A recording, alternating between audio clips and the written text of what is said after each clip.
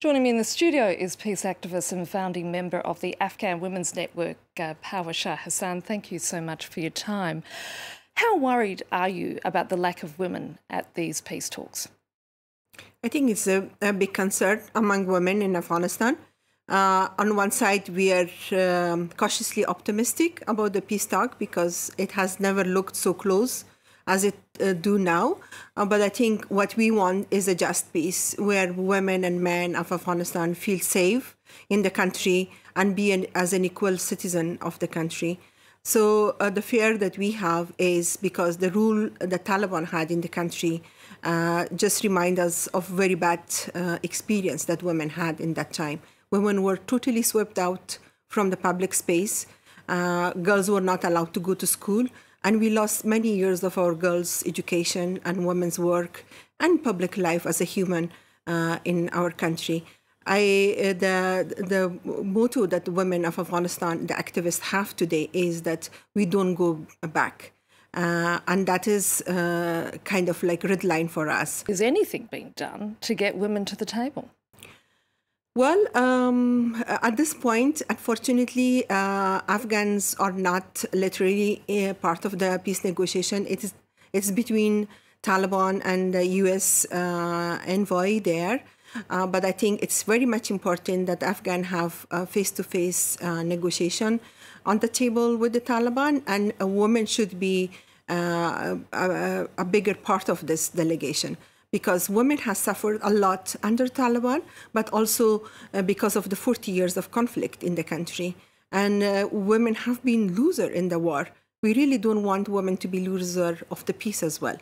And as you said, this is all happening against the backdrop of the Taliban regaining control in certain areas of Afghanistan. What is happening to the women and girls in that part of the country? Well, that's very unfortunate because the message is being given as if Taliban are changed. I think Taliban has greater chance because they are in the country, and if they want to prove, they have to show and demonstrate that they really care for changing their image, but also to respect women's rights and also girls' rights in the country. Unfortunately, girls' schools are still burned or exploded.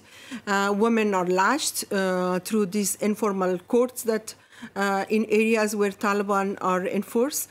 So this doesn't give a good message of any change. Masuda Sultan, one of your fellow female peace activists, met with representatives of the Taliban on the sideline of a peace negotiations in Doha in April. She said at the time the Taliban had told her that they were committed to allowing girls attend schools and for women to work. But do you believe that? I think words is not enough. It should be demonstrated where people are sitting there on the ground. Those who are suffering under Taliban rule still in the country, that should be demonstrated to them.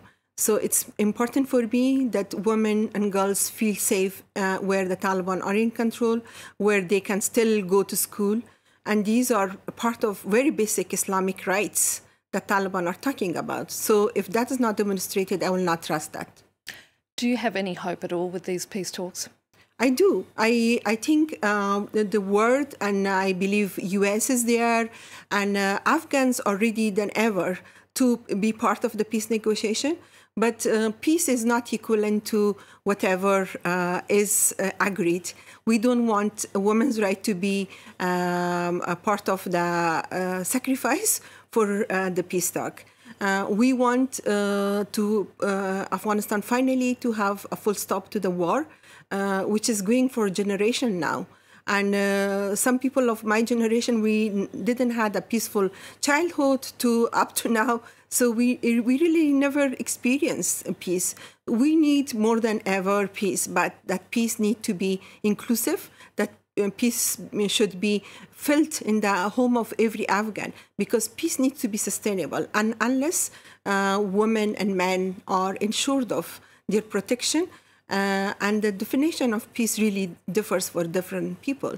So it's not only just a ceasefire, because ceasefire can be reversed anytime. But when a person feels really safe, that is a normal life. Shah Hassan, It's been great speaking to you. Thank you. Same here. Thank you.